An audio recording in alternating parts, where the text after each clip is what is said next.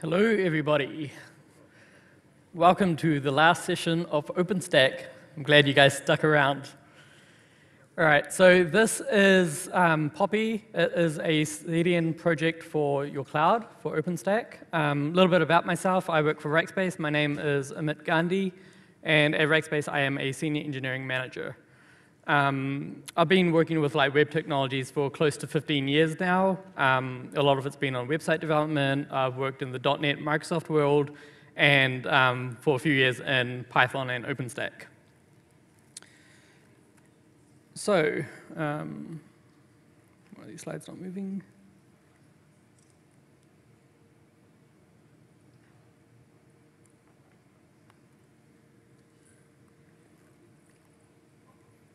It's not working.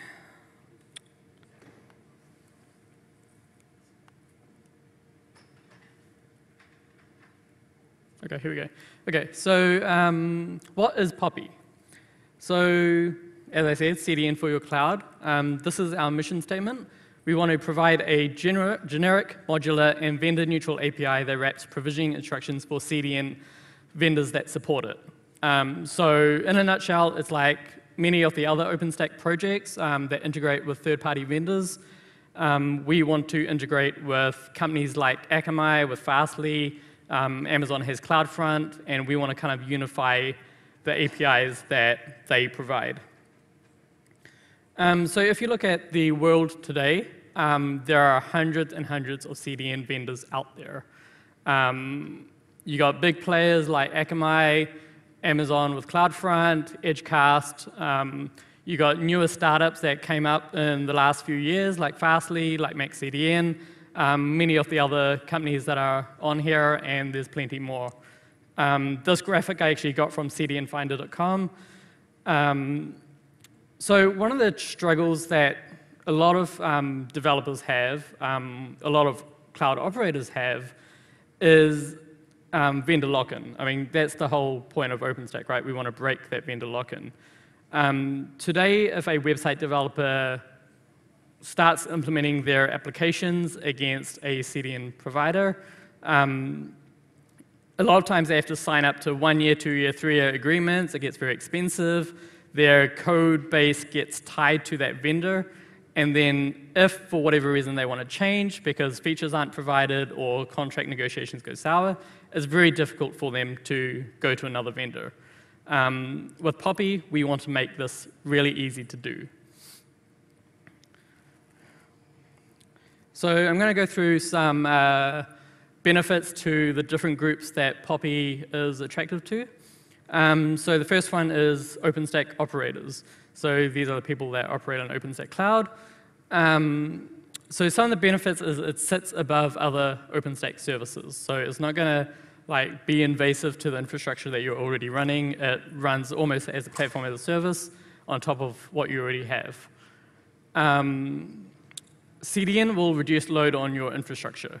So why have all the requests going back to your Nova instances, saturating your networks, when you can take a lot of the static assets and stuff that can be cached on the CDN and just put it on the edge. Then you can utilize your infrastructure for the real juicy stuff that customers want to put the load that they want to actually put on those instances. So I mentioned breaking the CDN vendor lock-in. So with Poppy, I'll go through how this works, but you can, through a configuration change a flavor that you want to use for your CDN, and that'll point it to another vendor. And it becomes very trivial. Customers don't need to change the DNS settings, all that kind of stuff. And then lastly, it abstracts away complex CDN APIs. So if you guys have used CDNs before, you'll know that everyone is different. You have vendors that use XML, others use JSON. Everyone uses different terminologies. Everyone has different types of endpoints. And so with Poppy, what we are aiming to do is have a single base API, and it'll basically talk to these other services and take away that complexity from you. So why would a CDN vendor be interested in Poppy? Why would they care when they already run a business and they have customers already. So by integrating in OpenStack Poppy, it increases ease of adoption, right? So if a customer is already using OpenStack, they can start using Poppy, and boom, those vendors have new market share. It exposes a provider to a larger customer base, right? So same reason, like if an operator has customers and they add Poppy to their portfolio, then there's a whole new group of customers that otherwise may not have gone to that vendor. And then it allows providers to compete on pure performance and ability within their niches. So whether that's like, what is their scale? How many edge nodes do they have around the world? How fast does their edge respond to requests? So it's now a performance play. It's no longer about contracts and cost and all that kind of stuff.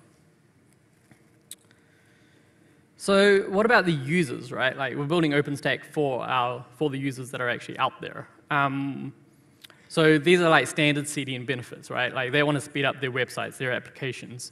The world is going increasingly mobile, a lot of static content out there. So CDN will bring content closer to those users. They want to restrict who can access the content. It could be based on geo or IP or where the referral is coming from. There's various ways that they want to restrict who can access that content. They want to reduce infrastructure costs, right? Like they don't want to spin up 100 or 1,000 different servers to serve traffic. Put it on the edge.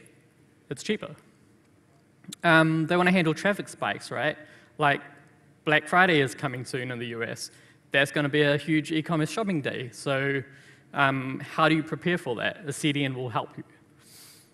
And then they want to finally easily choose a CDN based on performance rather than the effort to change, right? Like the decision should not be, oh, I have to spend 3 months or 6 months or a year to change to CDN A or CDN B. It should just be like very limited technical challenges there, and then let the business decide which one is better for them. So who does Poppy work with today? So we have drivers implemented for Akamai using their wholesale delivery API product. You can see that on the open, they call it the open APIs on Akamai, but, and they have many products, so wholesale delivery is what we're focused on right now. We also integrate with Fastly, with Max CDN, and with Amazon's CloudFront. We've also been in talks with Highwind CDN and Edgecast on building those drivers, so we'll see how that plays out over the next few months. So what can Poppy do? So I'm going to go through a lot of these features one by one. That's just a quick glance at it. So multiple domains. So we have the ability to configure multiple domains to have the same origin and settings. So you can have like js.example.com and css.example.com and set up the same, or like it's going to come from the same origin. You may have the same rules for those domains, but you can set it up with multiple domains to make your configuration a lot easier. We also support multiple origins. So let's say you have all of your images stored in a public Swift container. Then you can put your images there. You can set up rules to say, okay, images pull from my public Swift container, but everything else pull from my Nova instance. And then we have caching rules. So typical CDN feature, set the TTL on your assets, and those CDN vendors will honor that. One of the recent features we added was support for secure certificates.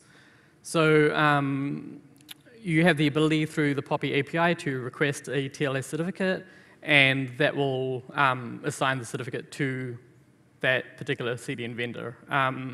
For this feature, we've seen like different ways different CDN vendors implement this. You have CDN providers like Akamai, where they handle the provisioning of certificates on their own network, and you use their APIs to do that. You have other CDN providers like CloudFront, where it's bring your own certificate. So in those cases, we're going to integrate with Barbican to issue the certificates and provide them. Restriction rules. So as I mentioned before, we do referral restrictions, IP restrictions using the CDN standard.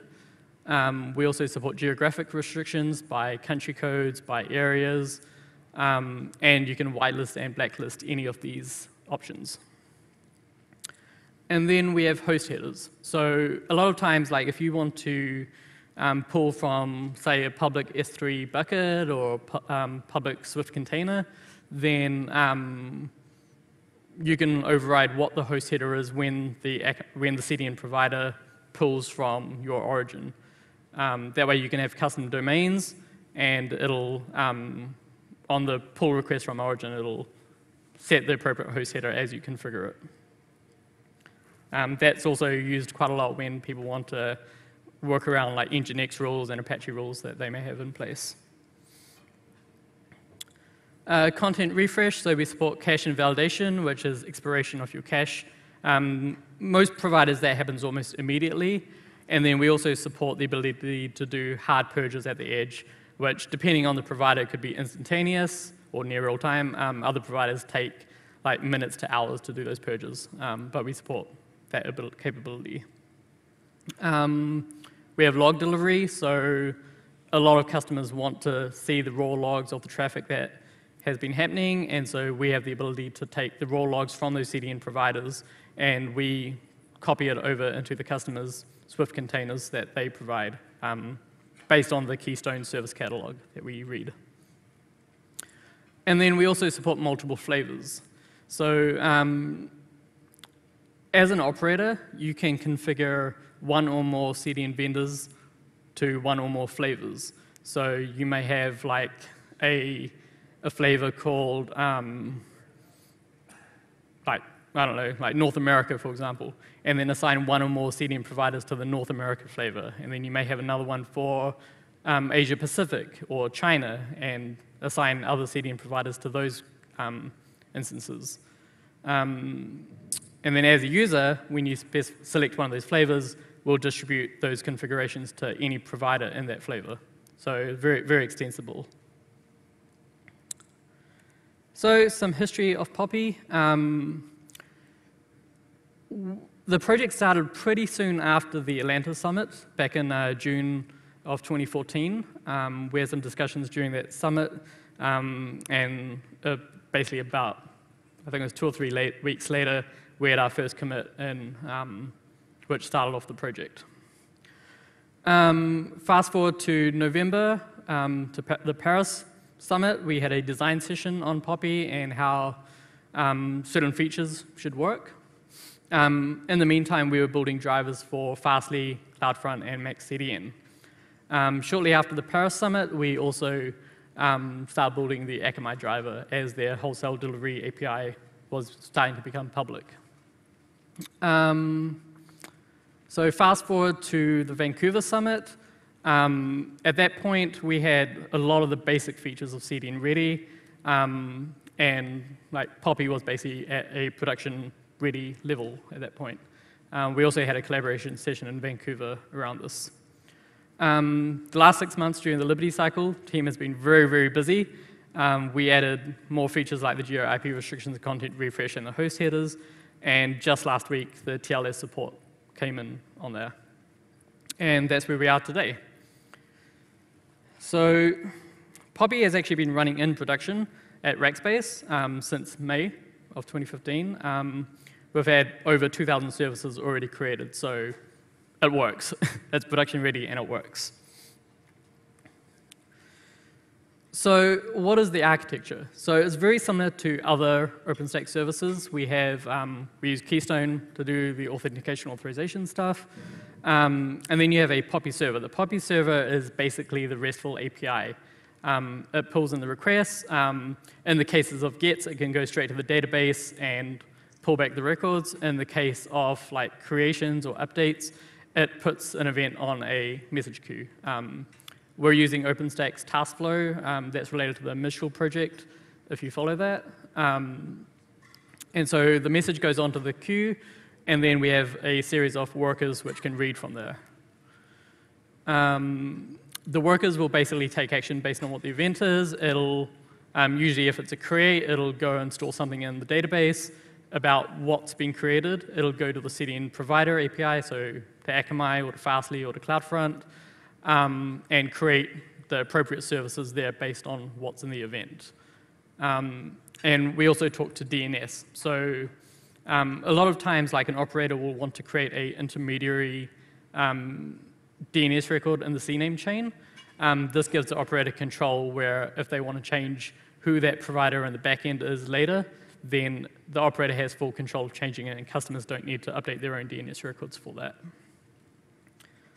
And then you have the CDN edge servers where that's all on the third-party CDN. So just like other Openstack projects, everything is very modular. It's driver-based. So the transport driver is pluggable. Today we have one driver. It's based on Pecan. It's a WSGI framework. We have a manager driver. Really, this is where like a lot of the business logic lies. I don't see anyone ever building a different driver for that, but we have that. We also have drivers that talk to the messaging bus, and so if you didn't want to use TaskFlow and you wanted to implement some other kind of way for the messaging to work, you can always substitute that out. Storage driver, we use Cassandra today. We do have plans to add SQL Alchemy, but today Cassandra has been our focus for the team. DNS drivers, so as I mentioned, that allows you to add an intermediary record in the CNAME chain, so it gives you more flexibility to change providers later on. And so today we have implemented the Rackspace Cloud DNS API. We do have plans during this next cycle to add Designate to that. So it's coming very soon.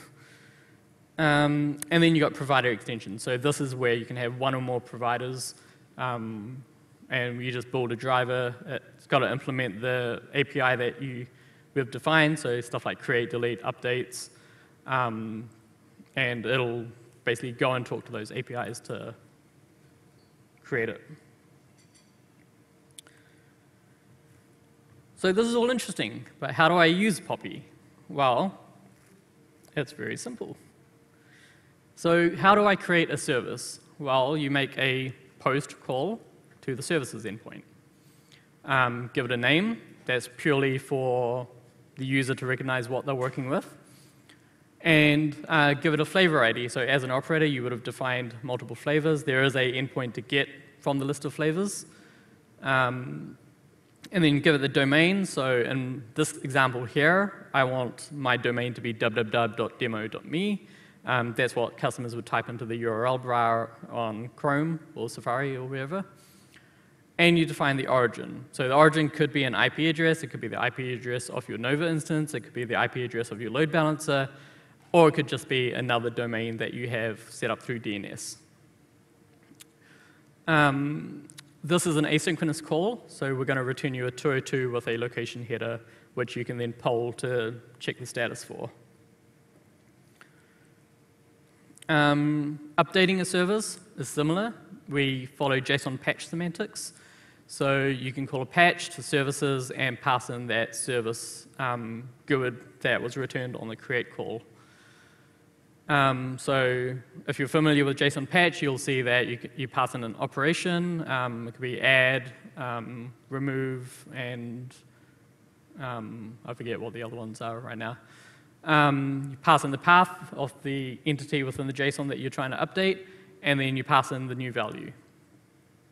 Again, we return a 202 with a location header, so you can poll for the status to see when it's completed. In this example, I'm just adding a domain, but anything in the service can be updated. So you can add caching rules, you can add restriction rules, add more origins, add more domains, whatever you need to change. So retrieving a service, get, and that location header. And so this is like a little snippet of what is returned. So you can see you've got the service ID, which is that GUID. You have the project ID, so that's the user that created this entry. And then you have the list of domains. So if you follow these examples, I created one with demo.me, then in my patch call, I added the cdn.demo.me, so when I do a get, you see both of those domains. I've skipped over the origin stuff in here because of space constraints, but you see you've got the status. So when you first create something, it'll say create in progress. If you try to update something, it'll say update in progress. Once it's deployed, it'll say deployed. If there was an error for whatever reason, then the status will be error, and in the errors section, you'll have a list of messages on why it would have failed. You also have a links section. So what the links are telling you is, so in this case, you see two links, www.demo.me.cdn315.poppycdn.com. So because we're using the operator, the operator URL in the CNAME chain, so this is the URL that the customer will need to change their DNS entry to point to. This entry here itself will then go to that CDN provider. So if you've worked with Akamai in the past, you will have seen they'll have something like www.demo.me.edgesuite.net. If you've worked with Fastly, there'll be www.demo.me.global.prod.fastly.net, and so on. So all the CDN providers have a similar way of doing this, and this just tells the user what to CNAME to. Which brings us to the next step. Go to your DNS provider and update your DNS to CNAME to that URL.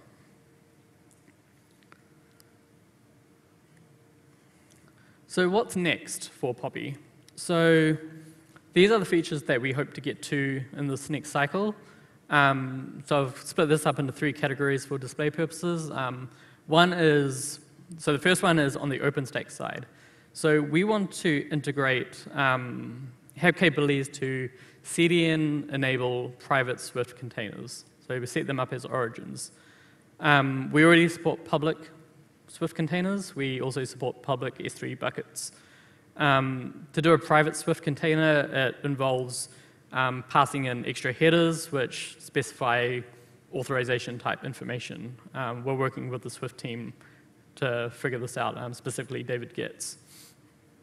We want to build out the designate driver. We also want to integrate into Horizon and get DevStack integration. And then finally, we want improved gate tests. So today we have a pretty comprehensive test suite in there.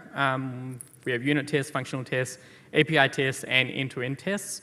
At the gate, at the OpenStack gate, we're not running the API tests and the end-to-end tests. And we just need to work out like how to do that. And we're thinking like to run the Docker containers in the gate and stuff, but we're still figuring out that part of it. We do run the tests in our own internal infrastructure at Rackspace currently, though. And all of those tests are part of the Poppy repo. So,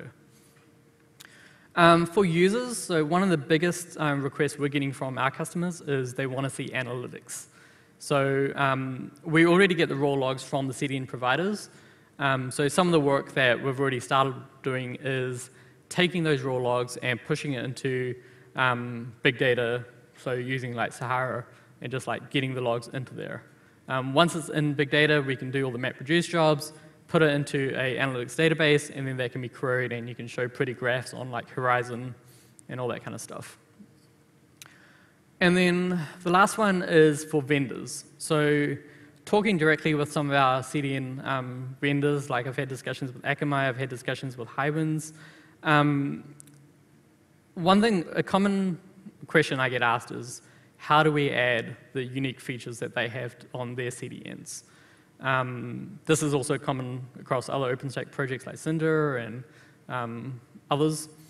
And so we're investigating how do we add those extensions. And then like at some point those extensions may graduate into the core Poppy base. Other times it'll just stay as an extension and operators can decide if they want to expose them or not. So what's next? So we want your help, right? Like the team at the moment is very small. We want a bigger community. We want to increase diversity. So we are on IRC. Come and talk to us. We're on GitHub. So well, the OpenStack Gerrit system. So under the OpenStack/Poppy section, and then also you can read all about it on the wiki. Just go to the OpenStack wiki under Poppy. We do our weekly meetings every Thursday at 3 p.m. Eastern time. So if you go to the wiki, you'll see what the UTC time is to translate to your local time zone. But we want your help. We want your participation. We want this to be a big project, a diverse project. And we're going to build more CDN vendor drivers into this as time goes on. So, thank you. Do you have any questions? And please use the mic if you have questions.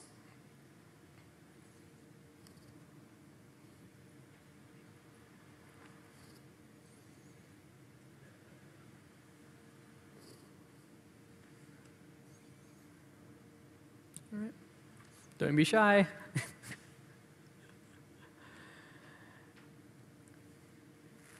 All right, if you have any other questions, come and see me afterwards. Oh, we have one. Hi. Which is a CDN reference model implementation? Which CDN? Reference CDN. Other OpenStack product have reference model. I'm sorry, I didn't understand that. What is the CDN of the reference model implementation? What is the difference in the OpenStack implementation for CDN? Yeah. So this project is not. Is HA proxy. Yeah. So this project is not implementing CDN itself. We are using all the other vendors to do it. So like this project is not going to build edge nodes. We're not going to deploy to our own OpenStack edge nodes. What this project does is it talks to Akamai's API, or it talks to Fastly API, or to CloudFront's API. And we provision all the services through them. And so then the CDN is done through their network using their existing toolkit, right? Because we don't want to rebuild CDN. There's already hundreds of companies out there that do CDN very good, very well. And so we just want to expose their APIs and break that vendor lock-in and make it easier to use those APIs.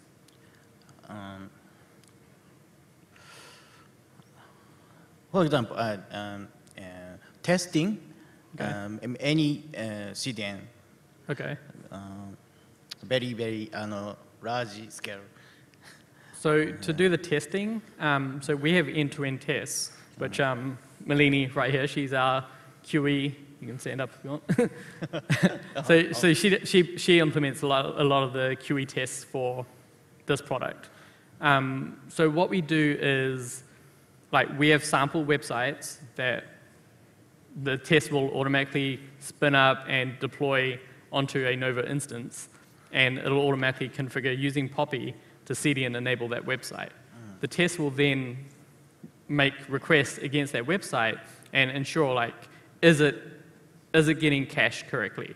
If I expire an object, is it getting expired correctly? If I set up geo restrictions or IP restrictions, are those restrictions taking effect correctly? So that's how the end-to-end tests are working. And that'll work with any provider because the end-to-end test is from the perspective of an end user. Okay.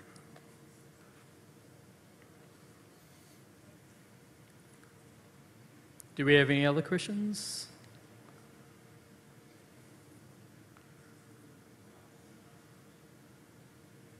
All right, so if you're interested in contributing or learning more, come and see me. I'll be hanging out in the front here for a little bit. But thank you very much.